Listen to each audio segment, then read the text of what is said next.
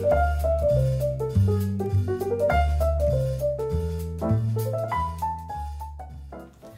guys, welcome back to my channel Avanti Morocha. In this video I'm going to show you a great way to cut leather with Cricut. The Cricut settings to cut genuine leather requires using the deep cut blade. However, I haven't gotten good results with this blade. I prefer to use the knife blade and a Cricut maker. Now let's begin. This method is going to work with Cricut genuine leather, faux suede, and goat skin.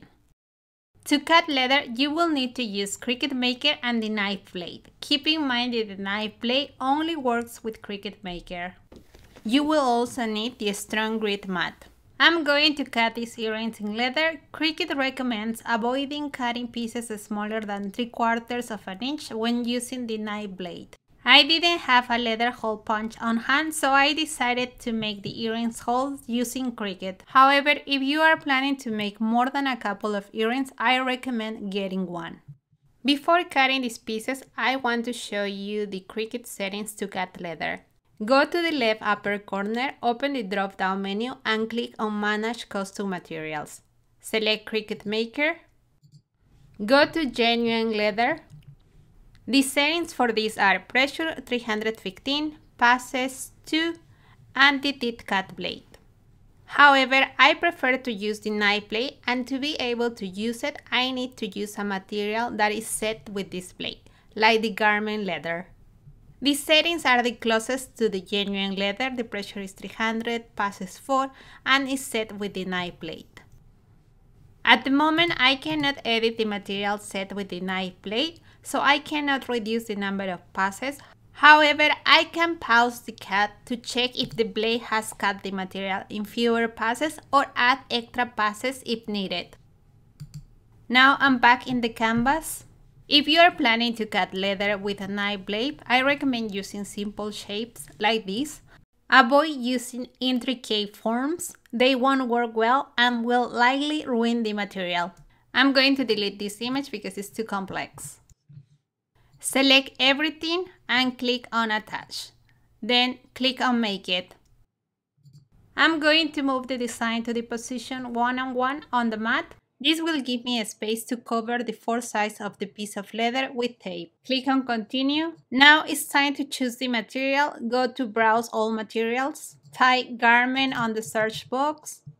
Select Garment Leather. This part is really important. Move the start wheels all the way to the right. Make sure the material is no wider than 11 inches and is secured to the strong grit mat using masking tape in all 4 sides. I have the knife blade on clamp B and now I'm going to load the mat.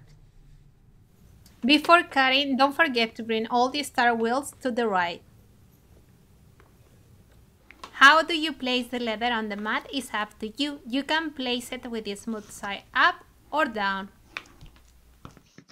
If you place the leather with the fuzzy side down, it will stick better, but it will also leave residues on the mat. If you place it with the smooth side down, it is less sticky, but it won't leave residues on the mat. However, it may take one extra pass to cut the material.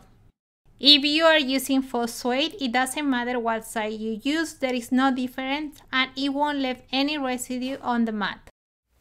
Load the mat. Don't forget to secure the leather with tape.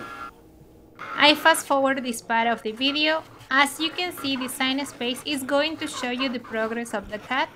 When the second pass is finished, press the pause button. Check if the blade went through the material.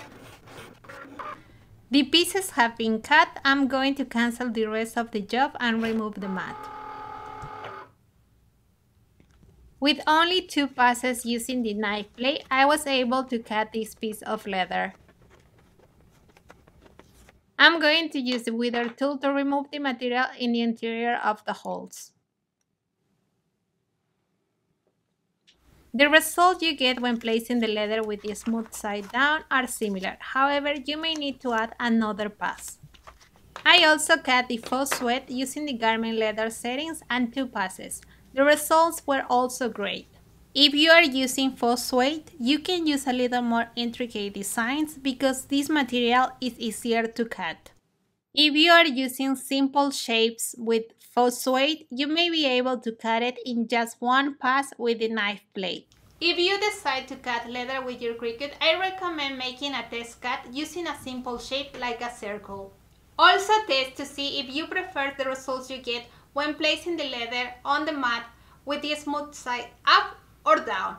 I hope you like this video and you find it informative. If you have any questions, leave them in the comment section. If you want to know how I make these earrings, stay tuned. The next video is going to show you how. If you are interested in getting a Cricut, I'm going to leave you the links where you can buy it in the info box below the video. If you are new to my channel and you like what you see, hit the subscription button, tap the notification bell so you get informed every time I release a new video. Don't forget to visit my blog, follow me on my social media, like this video and share it with your loved ones. See you soon. Ciao, ciao.